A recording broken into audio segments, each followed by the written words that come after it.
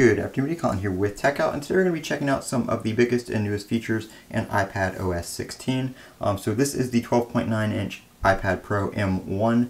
Reason I mention that is because some of these features are going to be limited to the iPads with either the Pro Display, XDR, or the M1 processor.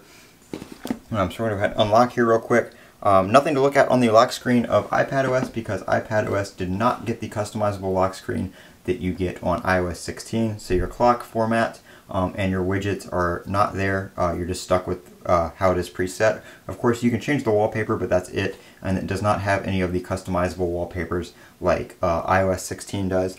So we're going to hop over into settings here. And the first thing I want to show you is in the display section. And that is on the M1 iPads. We have a new section in display zoom here for more space. So it's basically a small, medium, and large resolution. If you do more space, it's better for the new multitasking and Stage Manager.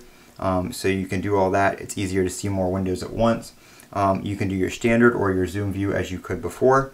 And then also down here on the Pro Display XDR model, so that's going to be the 12.9-inch, we have reference mode.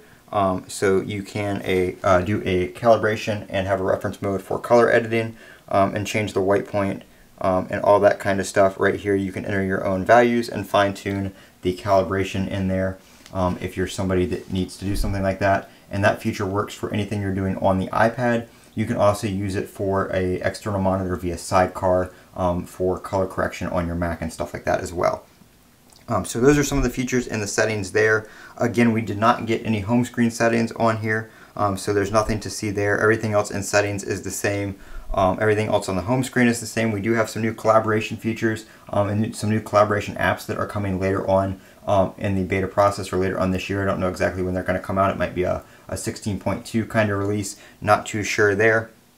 But with the Stage Manager, you turn it on here in Control Center and it just enables. So if I open an app here, you can see the one I was previously using. So we have the weather widget and we have YouTube right here, and you can interact with these at the same time, and then you can tap to make it the active window. You can also resize these. Not all apps support resizing, but the iOS ones will resize, as you can see there. And so the content it shows just changes based on the size and how it shows and that kind of stuff. And then you can drag over here and it will put it over on the left side here, which is where all your apps go. Not too sure how many apps it will support. It looks like it keeps 4 over here, and then you can probably do 4 on here. I've had it up to 3. So we have that if I want to use Twitter and YouTube at the same time, or if I just want to use, oh, there's the resize for YouTube right there. But it doesn't look like it, yeah, no, it looks like it's resizing okay. It didn't show up the first time. And then Twitter right here, again, you can resize it down there. If you want to run one app on top of another one, you just drag it over. So I can make that one smaller, but I can't change the size of this one when this one is the active window. So that is like a limitation there. And then again, if you just want to drag that one over, you can have YouTube back to your main app.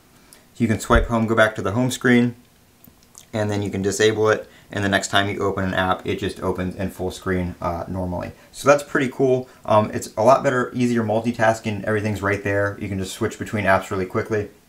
Have one app on top of another for if you're going back and forth a lot.